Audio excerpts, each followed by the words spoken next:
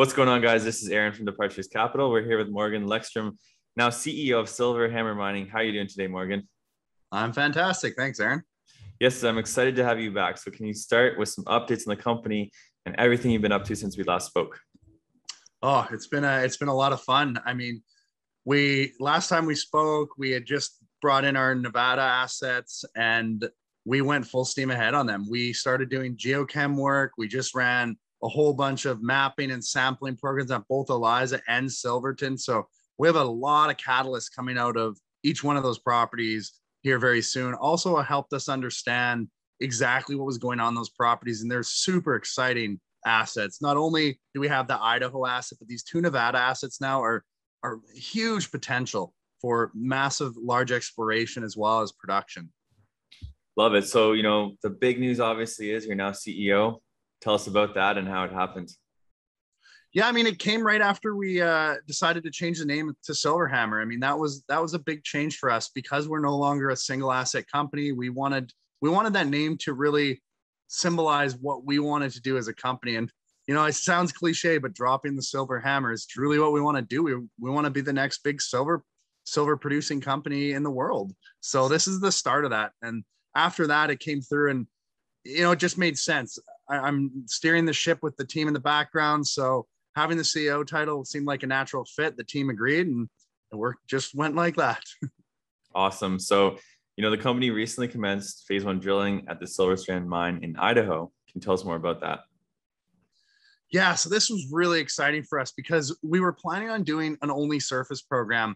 And we had to think outside the box quite a bit with this because the permitting process in the U.S. Forest Service, it does take time, right? And because we're a newly formed company, we're only been around for about 5 months now, we had to think outside the box. So we redesigned a permitting and drilling process to use on surface, but we also went into our underground, rehabilitated it, put in a drift and a new drill bay, which really gave us better access to an ore body that wasn't accessed before. So the old drill bay was sitting right on top of the ore body. And when you talk about mining, you need to be stepped out from it. You talk about trying to drill it, you need to be able to hit it at an angle versus straight down, because then you're not testing anything.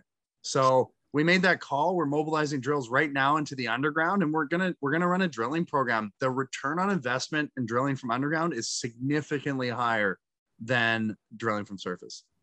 That's interesting. I didn't even know that. So, in regards to your other projects, can you give us some updates? Yeah, absolutely. Like I said, the projects in Nevada, we acquired those a couple months ago now, and we went hard on them. We hired a separate geologist. We went right down there. I spent a week on site with a gentleman named Dave Forrest, who we got these projects from, trying to understand the lay of the land, the geology, and we came up with really comprehensive programs for such a short term, including mapping and sampling. And the geochem work we just finished as well on our Silverton project. That's that exciting project that has a half silver. And then the other half is that Round Mountain style gold deposit, unwelded tough, anywhere from 0.2 to 6 grams a ton gold. While those aren't splashy numbers, those are very good ore grade mine building numbers. Yeah, definitely. So, what's next for Silver HAMR in the short term?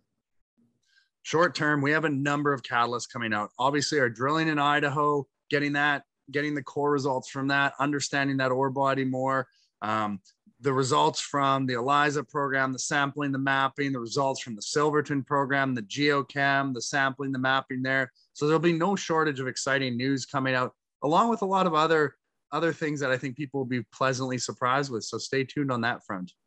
Yeah, it sounds like we'll have some exciting interviews to come. So now let's talk about silver. I mean, this is a question that gets asked a million times, but if you had to guess, where does silver end 2021? That's funny. I was just at the New Orleans conference, and you listen to a lot of speakers and been in this industry. A lot of people have been in this industry for 30, 40 years talking about silver and where it's going. And I think it's starting its run, and you're going to see this run up. Where it goes at the end of the year, we're 2 months away from the end of the year. I'd hope it sticks around that 25 to 26 mark. But after that, it is truly a launching pad. I really believe that. I believe in this next year to two, you're going to see some really big moves in silver. I mean, people have been predicting it for a long time, but they haven't had things like COVID. They haven't had transitory inflation, which we no longer think is transitory. They haven't had these catalysts to kick silver in the butt.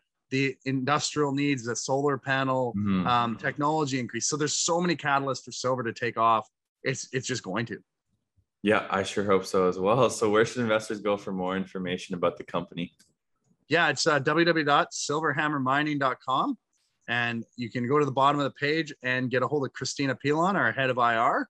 And, look us up on LinkedIn, take a look at our websites, any way through that. Awesome, Morgan. Well, thank you so much for all the updates, and we'll definitely have you back. It's going to be an exciting end to the year. I think so too. Thanks. If you like these videos, kindly hit that subscribe button and the bell for notifications. Drop us a comment down below. We'd love to hear from you. And finally, always remember, Departures Capital is for information, education, and entertainment purposes only. Don't buy or sell a stock because you heard it on here.